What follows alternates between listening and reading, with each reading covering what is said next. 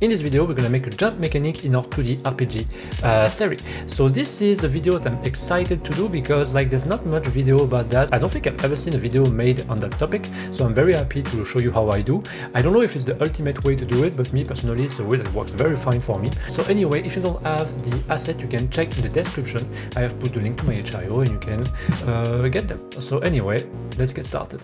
So now we're going to continue, and this time we're going to configure the jump. So for configuring the jump, what we need to do is we need basically to do the same thing that we have done for the sword.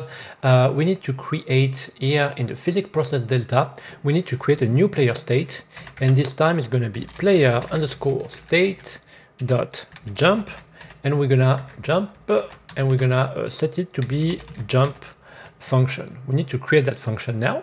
So I'm just going to come here, I'm going to say func jump, and then I'm just going to pass for now. And basically we need to do the exact same thing that we have done with our sword. So we need to create an input. So we go to project setting, and here I'm going to create a new action, and I'm going to call it jump, and I'm going to add it. And what I'm going to do now is that jump, I'm going to just click on plus, and I'm going to tap a key. So for me it's going to be, I think I'm going to put it on C. And so I'm going to click on OK, and then I have still my controller connected, so I'm going to click on the plus, and I'm going to just tap on, I think X will be good. So X, voila, and so now I can just close it, OK, and I have my jump input right there. So that's good. So now here in my move function, I'm going to just click here. I'm going to make some space, and I'm going to do if input dot is action just press, it's going to be jump.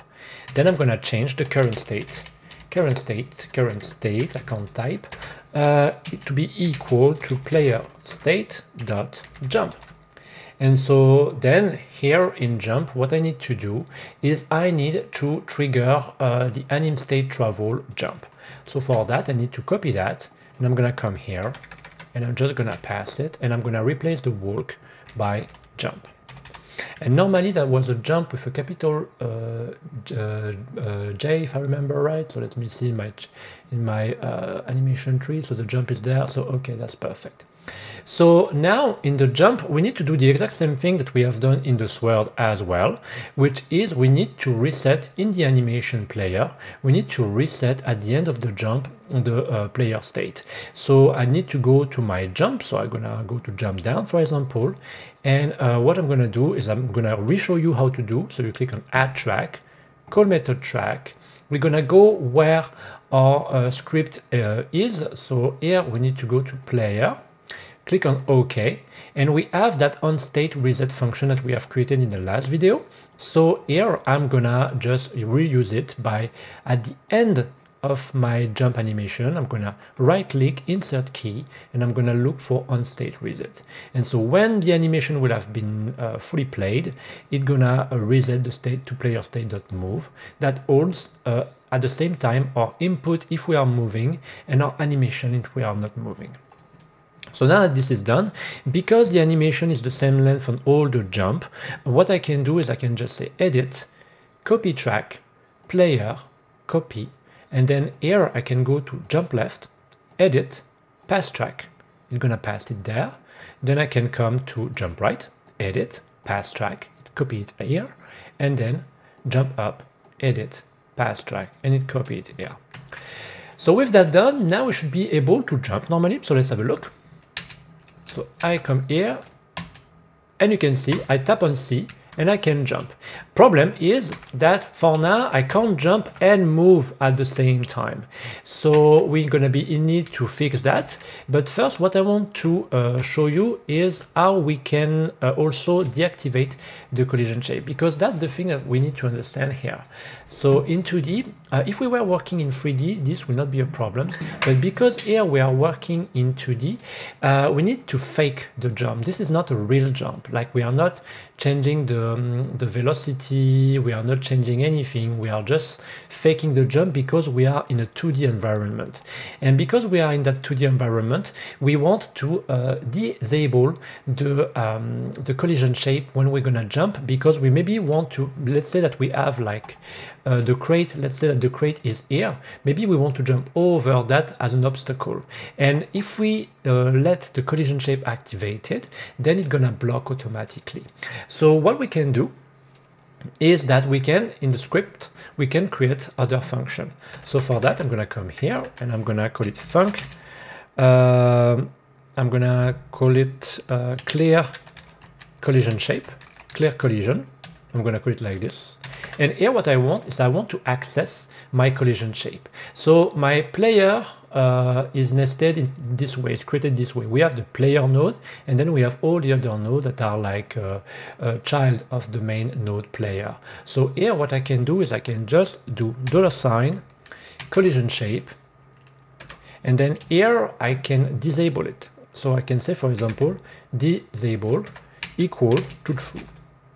And then we need as well to have it, we need to have it back when we are like, when we have finished the jump. So we need to create another function, and this one is going to be create collision. And here I'm going to do the exact same thing, but this time it's going to be disable, going to be false.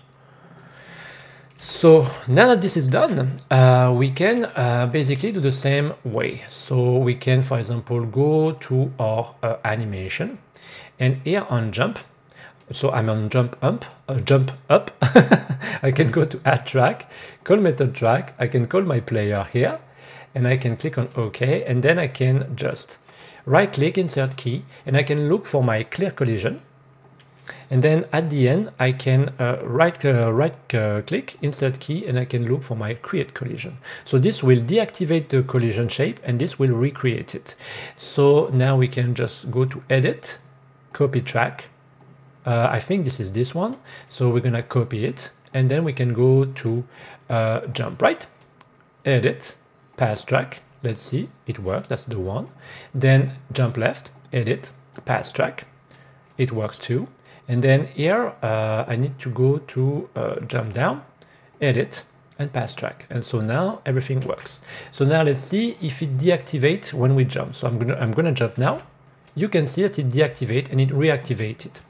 So now what we need to do is we need to take care of the fact to be able to move while we are jumping. So for moving the player now while we are jumping, what we need to do is just add 2 lines of code.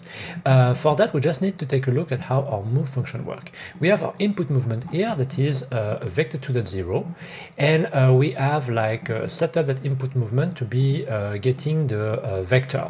So like when we are like pressing our right or left arrow key, all those kind of things.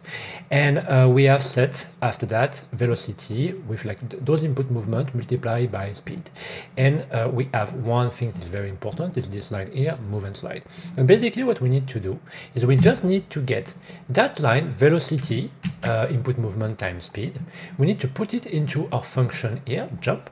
We can just go under. We need to put it like this. I'm just gonna indent it nice. And then I just need to get that move and slide function. And now it will work. So let's have a look. I'm gonna launch the game. And if I jump, you can see that now I can jump. So that's cool. The problem that we have though is that when we are jumping, we can't stop. So if I do like, if I release the key, I don't stop. Like it goes until the jump is resetting the state. So that can be something that is good for you. That's something that can be not good. Me, I think personally it could be a good thing to keep it this way because of one simple reason, which is that if we are able to interrupt the jump while we are jumping, we're gonna create problems with collision shape like this. So for example, I can come here and let's see how it works. Come here. And you see, like it has created a sort of weird thing. And if I, that's something we can maybe like prevent in the future video, but if we leave it like this, you see, up, it works fine. So if we like coming to something, it jumps nice. So for now, I don't have found like a perfect way yet to interrupt the jump in a way that is not creating any problem, but that's something I'm gonna look after in this series of video, not in the next one though, because we have like a lot of other stuff to do. But that's something that already now is nice, and that's a mechanic that I haven't been seen taught a lot, so I hope it has been helpful for you. And me, I want to thank you for watching, and I will see you in the next video. So see you. So that's it for this video. I hope it has been helpful for you. If it's the case, don't hesitate to give a thumbs up and subscribe to my channel, and also check the link in the description if you want. I have courses, I have lots of things in the description. So anyway, I want to thank you for watching, and I will see you next time. Bye.